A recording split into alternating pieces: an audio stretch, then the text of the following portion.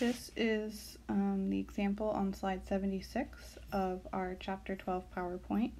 This is another example utilizing the solution-dilution equation, but this time instead of our concentration being in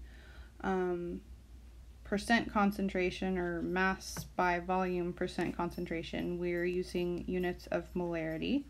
And instead of solving for a volume, we are now going to be solving for molarity.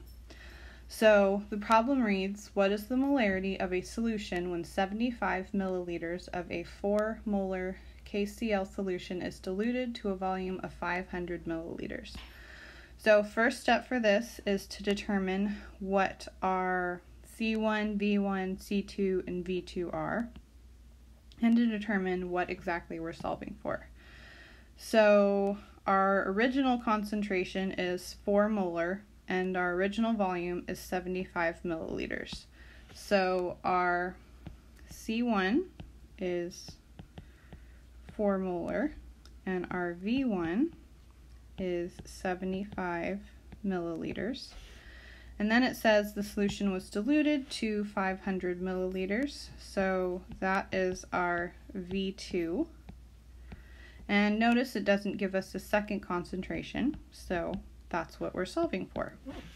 So if we plug all of these values into my solution-dilution equation, I get 4 molar times 75 mils equals C2 times 500 milliliters.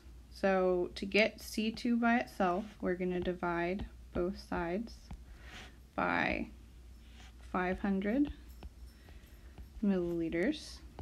And if you perform that calculation, 4 molar times 75 milliliters, and divide that number by 500, you should get approximately 0.600 molar.